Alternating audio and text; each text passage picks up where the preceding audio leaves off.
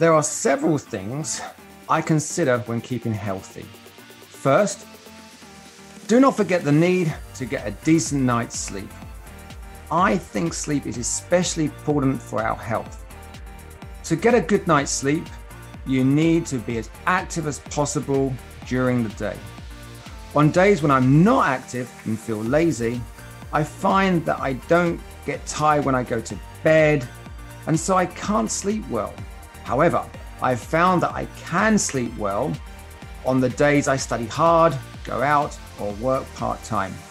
I've noticed that if I sleep well, I can wake up bright and fresh the next morning.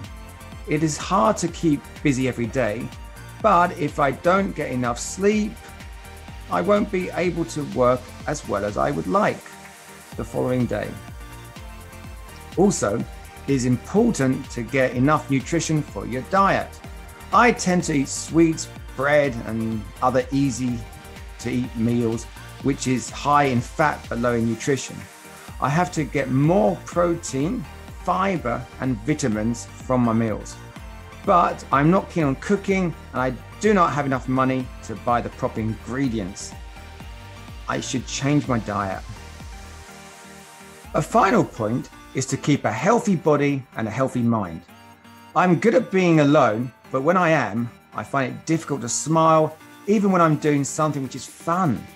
When I meet others, however, I often smile naturally, and I feel this adds to my health and well-being. But when I feel annoyed or stressed, I've found that if I write down in words what is upsetting me, I can change my frame of mind. Even by spending a little time making a schedule, I can calm my thinking and reduce my stress. I've been doing this for quite some time, and it actually works. Remember, your mental physical outlook can be easily affected unless you keep an eye on your lifestyle. I think we each have our own way of dealing with such problems, but awareness is important.